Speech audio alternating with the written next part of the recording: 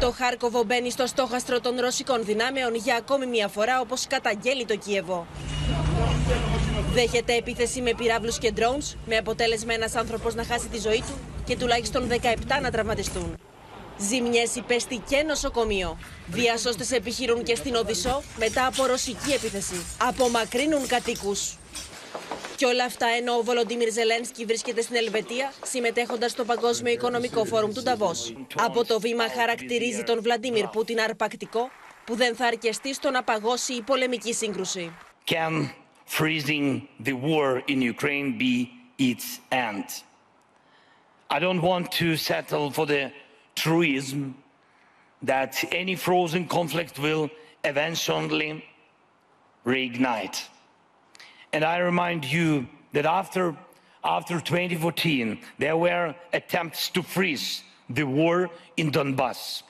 There were very influential guarantors of those processes that then Chancellor of Germany and the presidents of France, but Putin is a predator who is not satisfied with the frozen products. Με το Ρώσο πρόεδρο πάντως να ξεκαθαρίζει ότι η Ουκρανική αντεπίθεση έχει αποτύχει και πως αν συνεχιστεί ο πόλεμος η Ουκρανία θα υποστεί ανεπανόρθωτη βλάβη, διαμηνύοντας πως δεν κάνει βήμα πίσω στις επιδιώξεις του. Что касается вот этого переговорного процесса, попытка побудить нас отказаться от тех завоеваний, которые мы реализовали за последние 1,5 года. Но это невозможно. Все понимают, что это невозможно.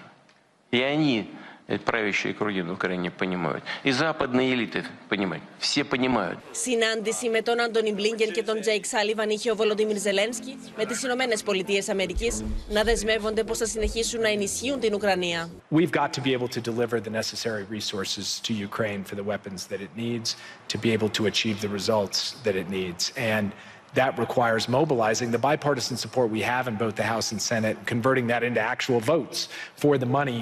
President Biden is absolutely laser focused on that. We are seeking to get that done in the coming weeks.